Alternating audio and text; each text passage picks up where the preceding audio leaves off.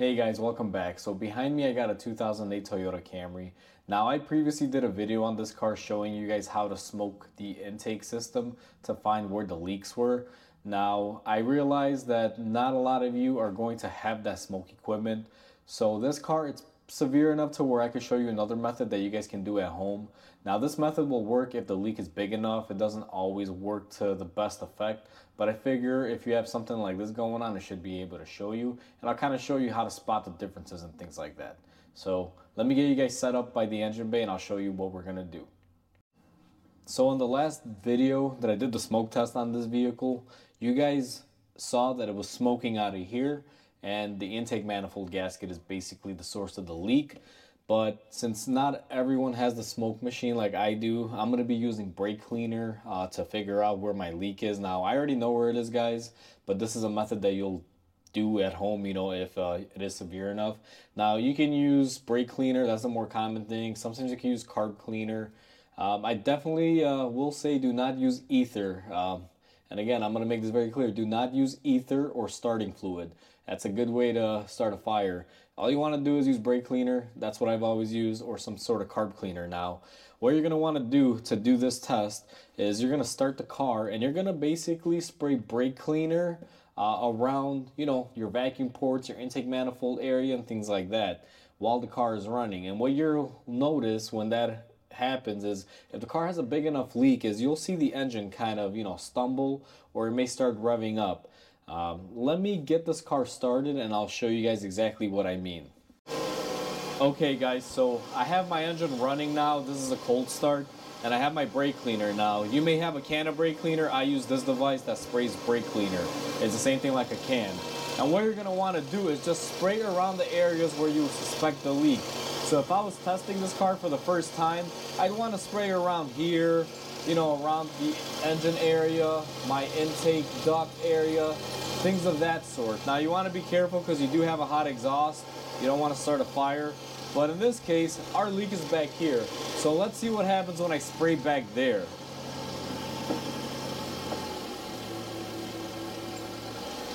So I'm sure you guys can see when I started spraying back here, the engine started dying down and stumbling because I'm introducing extra fuel inside the engine. Let me go ahead and cut this off and I'll explain why it's doing that. Okay guys, so I got you guys repositioned here. Now the car was running, I sprayed brake cleaner right back here, and you guys saw the engine started stumbling. So let me get into a little bit about why that happens. Now every engine has a certain amount of air that it requires, and it adds a certain amount of fuel to keep it running. It's already predetermined by the computer. The computer does the calculations on the fly. Now the way most engines work is your air filter, wherever it's located, in this case this one's here. If you guys notice up here, you have a mass airflow sensor. There could also be a MAP sensor depending on the kind of car you have. You know, they have different varieties of measuring, but these are the two most common. So this one has a mass airflow sensor. Air enters in here. The sensor measures how much is going to the engine, and then based on that calculation, the computer knows how much fuel to spray in each cylinder so it gets the optimum burn. Now, when you have a situation where you have a lean situation, which is what we have here, and what a lean situation is when you're getting extra air that is unmeasured going inside the engine, your engine will start, you know, revving up because it's getting extra air, and your computer is trying to compensate for that, so it'll add extra fuel and just try to figure it out, but it really can't compensate too much. It just kind of goes berserk trying to figure out what's going on because normally it likes to be in control. Now, what I did when I added the brake cleaner in there is I actually introduced extra fuel. And if you guys notice, I added extra fuel and the engine started bogging down because it was actually compensating for the fuel that was in there. That's why you guys saw that bog down situation with the engine. The best way to explain this and what I've been taught is you don't want a lean fire or a lean situation. A lean fire is a hot fire versus a rich fire, meaning you have too much fuel in there with the air. It is a little bit less hotter. Now both can do damage. If you run a rich fire or a rich condition in your engine, you will wash down your cylinders and score them and, you know, things like that. If you run a lean fire, what normally happens is you melt parts like valves or, you know, burn up a piston, you know, whatever, that all that stuff could happen. So the best way to think about it is a rich fire is like, imagine you have a campfire, guys, and you throw fuel on it. You get a big flame, but other than that, you don't really get a lot of heat. But you add some air to that.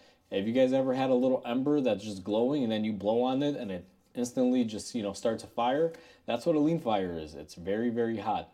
You definitely don't want that in the engine situation. So this method is very useful for you guys at home because I know you guys won't have access to a smoke machine. So I figured I'd show you this because the last video that I did, frankly, I kind of felt crappy about it because I know you guys are watching this trying to do this stuff at home, and you guys do need methods of how to do stuff like this at home without taking it to a shop or buying expensive tools. So I figured I'd make this little quick tip video. Now, this doesn't always work, guys. If it's a very small leak, sometimes this method doesn't work that great. If you got a pretty good sized leak, it will pick it up. So hopefully you guys enjoyed this video. And with that, please comment, like, and subscribe. I definitely appreciate you guys. My channel's been growing, and I'm very thankful for that. That wouldn't be possible without you guys commenting, liking, and subscribing to my channel. So thank you very much for that, guys. Hopefully you guys enjoyed this video, and I will catch you guys on the next repair.